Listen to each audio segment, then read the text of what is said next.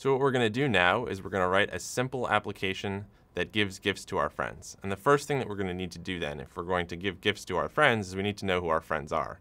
So we're going to use the social API to load our list of friends onto the page.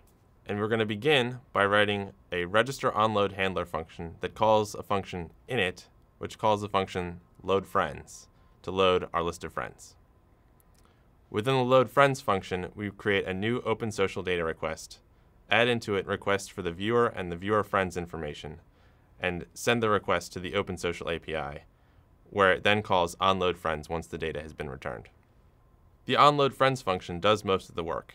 It pulls out information on the viewer and the viewer friends from the data object, pushes that list of friends into a list, and then displays the list onto the page. Finally, we make some small changes to the gadget XML file to allow us to insert the list of friends into the page. Now you can see our gadget in action listing our friends. For more information on what I did and more information on the social API, check out the tutorial on code.google.com under the OpenSocial section.